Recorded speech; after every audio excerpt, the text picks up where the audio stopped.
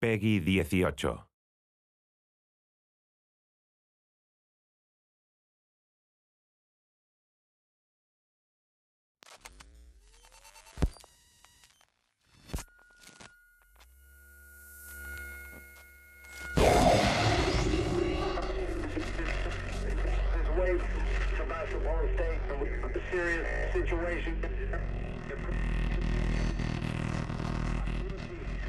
Situation we're trying to contain.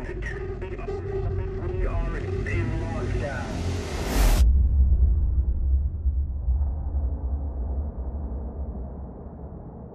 Ridley Scott's original Alien movie presented a really grounded view of the future. This wasn't holograms and touchscreens. It's chunky, analog push-button technology. This is a world of CRT, not LCD. Early in development, our artists studied the work of Ron Cobb, who was one of the original concept artists on the film. And the goal was that if we could understand his process, we would be able to expand on the universe while still remaining faithful to the original source. This lo-fi sci-fi approach doesn't just inform the visuals, it also has a big effect on how we design the gameplay. If you take the motion tracker, for example, it's big and it's heavy. You can't hold it at the same time as a weapon. And all it does is tell you the movement of an object on a 2D plane, and even then, only on a small cone in front of you. In order to stay faithful to the source, we set ourselves a rule. We wouldn't build anything that couldn't have been built on the original set in 1979. Pardon? I'm in.